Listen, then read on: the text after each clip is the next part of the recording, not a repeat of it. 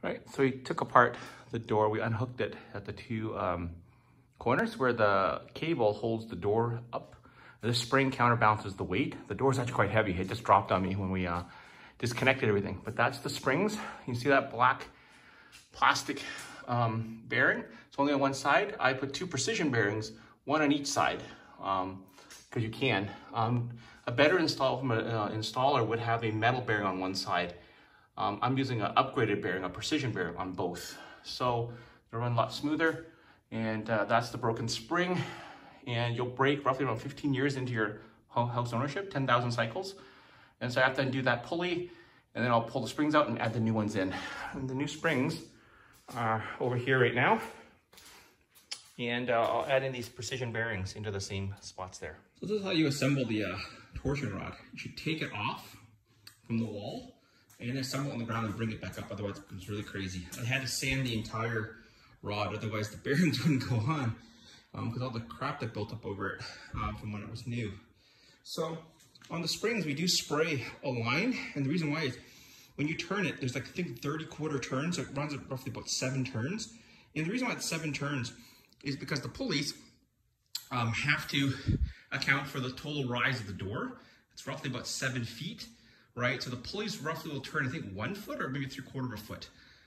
So that's why they tell you to do 30 turns. So 30 quarter turns is roughly 7 feet, 28 turns, right? There's 2 more to make it a little bit taut. So that's why they say to do that when you start to wind the springs. But one interesting thing is, see the metal bearing I have there? The metal bearing I have there, typically they put one plastic bearing on one side or the other. A better installer would use one metal bearing and not the other side. Well, I'm putting one in both sides. So there's 2 in total, which no one would normally do. But that's the way to do it in terms of a quality job. So we'll put it back up there and wind it up and see what happens. As you can see, that's the plastic bearing. It says Canada on it for some reason. And this is the precision bearing that's ground with raceways and metal. Never use this crap here. Always use something good like this. All right, as you can see, everything installed. Kick-ass bearings on both ends. As you can see, we've cranked and turned the left-hand side spring.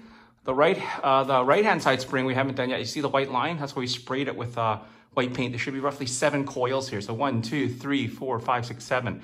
7 coils, and each of those turns roughly 3/4 of a foot. 7-foot door. It should open it, and at the very top of the run, there should be we should completely slack on those pulleys. So we'll see what happens. So I'm gonna finish this one here. You gotta shove these rods into those holes and crank it 30 times, 30 quarter turns to have enough to have the 7 coils that you see there. So that's why we spray it with that white paint. Right. The other side is now cranked too, as you can see, 7 turns, and it's locked in place.